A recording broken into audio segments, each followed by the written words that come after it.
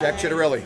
Doug, good to see you. Be sure to get out and vote. Republican challenger Jack Ciattarelli wooed voters at Clifton's TikTok Diner, a traditional campaign stop for both red and blue candidates. With less than 24 hours before the polls open on Election Day, he's got precious little time left to close an 8-point gap reported in the latest Rutgers-Eagleton poll.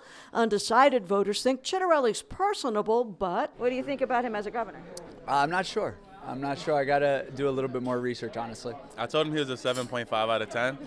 So maybe when I do a little bit more research on Jack, I'll see how I feel about some of his policies and procedures. Enthusiasm's key to voter turnout, Ciattarelli's barnstormed the state, looking to shore up support amongst reliably Republican voters and overcome the massive 1 million vote margin of registered New Jersey Democrats. Enthusiasm appears to be on the Republican side, and that has certainly helped Jack Ciattarelli.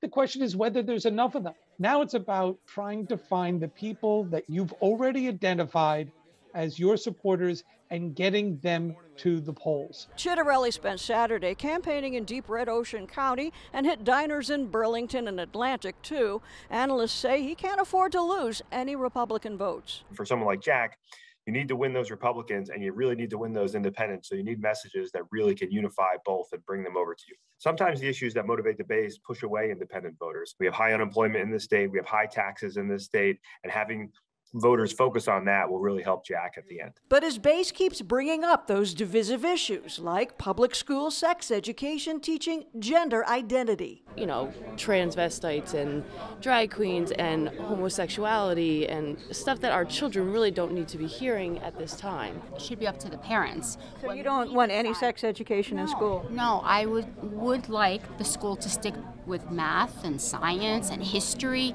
There's so much other stuff that the teachers can teach the kids and leave all the other stuff to us as parents. I think you should talk to parents about the kind of questions their 5-year-olds are coming home with, because they're not ready for that lesson plan, and it's making a lot of parents very uncomfortable. And when the election's over, let's sit down and have a conversation with the experts and with parents. I will tell you, a lot of parents feel like they've been left out as the conversations specific to public school curriculum. Garden State Equality last week condemned Ciattarelli's position, stating LGBTQ inclusive curriculum isn't just important, it's essential to the health, well-being, and education of New Jersey students.